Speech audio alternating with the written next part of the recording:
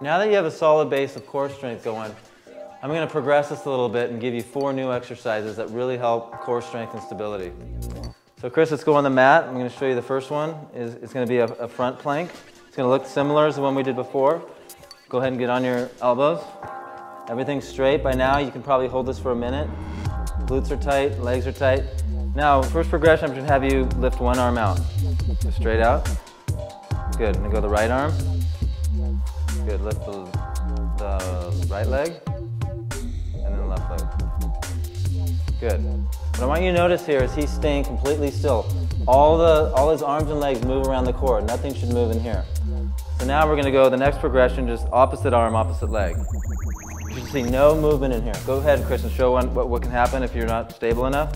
Good, you tend to move to the side. The whole key is keeping this stable. Here, go ahead and do a couple right. Perfect. That's a few front plank progressions you can do. Now we're going to go to the side plank. Go ahead, Chris, get in the side plank. Again, you want to get up, elbow at 90 degrees here. Get up, legs are straight, hips are in. You want to be straight from ankle all the way to your ears. Okay, compress everything, Chris, from head to toe. Glutes are tight, stomach's tight, legs are tight. Good, you're going to hold that. The next progression is you're going to bring the arm up and hold the leg up. Again, we're going to start at probably 10 seconds with most people. If you have any kind of weak glutes here, this is going to be very hard for you. Good, good, come down and hold that still now. So you want to, again, start like you did with the plank. Start at 10 seconds, try to work your way up to about 30 or 40 seconds. Good. Okay, come down. Okay, now we're going to go to a V-sit. Okay? So you're going to go on your back, legs straight, arms. The key here is to really think about keeping pressure in your lower back into the mat. Never let that off, up or down. So come up, your feet, and then slowly down. Good. Notice how he's keeping tension on here the whole time. A lot of people want to come up and then just airdrop down. I'll go ahead and do that. Half the exercise is the eccentric or the down part. So go slowly down. Good, come up. Good. All right, good. Okay, the third one we're going to do is called a bird dog. At first glance, this exercise looks very easy, but if you're doing it correctly, it's extremely hard.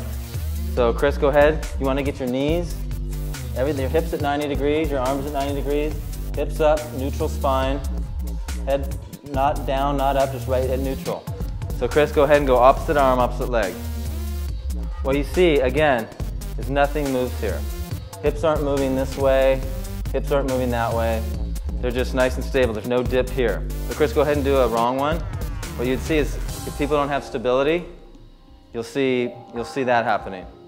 Good. Okay, do a few correct ones. Again, 90 degrees in the hips, 90 degrees in the hands. Good. And I do a little test to make sure people are doing this right. I stick a water bottle on their back, and if they're doing it wrong, it'll fall off. Okay. Yep. See? So, go ahead, try again. You get the idea though.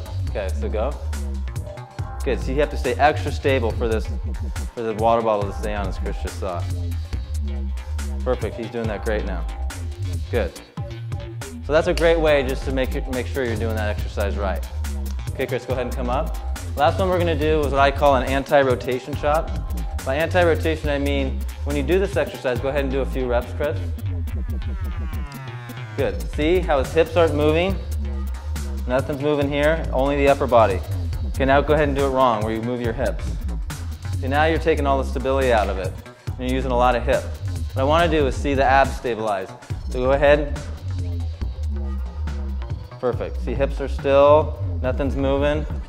You know, you might want to keep the hips back and keep the glutes real tight. Perfect. There you have it. 4 great exercises to do for your core.